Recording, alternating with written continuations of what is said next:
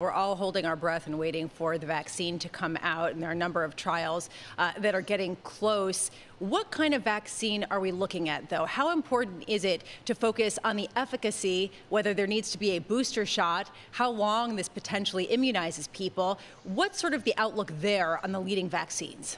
Yeah, it's such a great question. So, all the vaccine candidates that are in place right now are really going to require two administrations, an initial shot and then a booster some weeks later.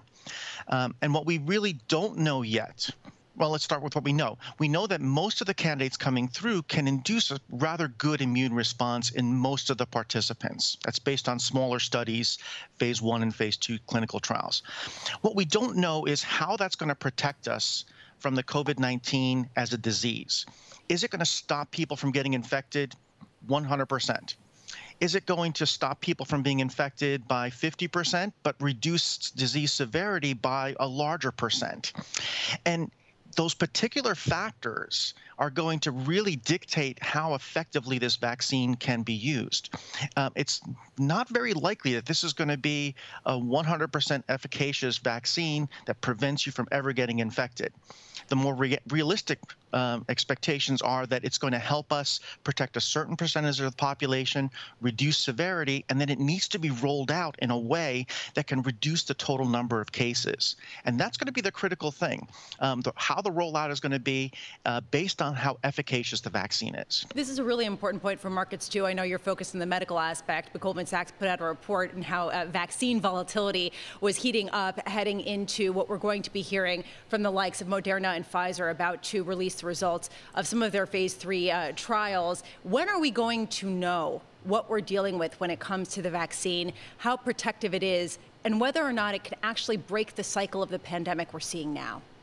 Yeah, so some of the vaccines that have entered their phase 3 clinical trials already are just wrapping up their enrollments, meaning that they're hitting their 30,000, 40,000, 60,000 people targets. Now, that means that those people, we won't see results from those studies until 2 months down the line. But the companies will probably be releasing data on the first individuals that were vaccinated.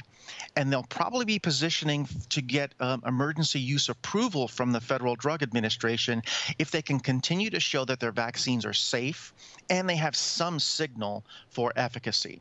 So we'll see some preliminary data probably in the next month or two, but the full data from the studies won't be released until probably sometime in the early year, because they only finished up enrolling their patients in the past week or two.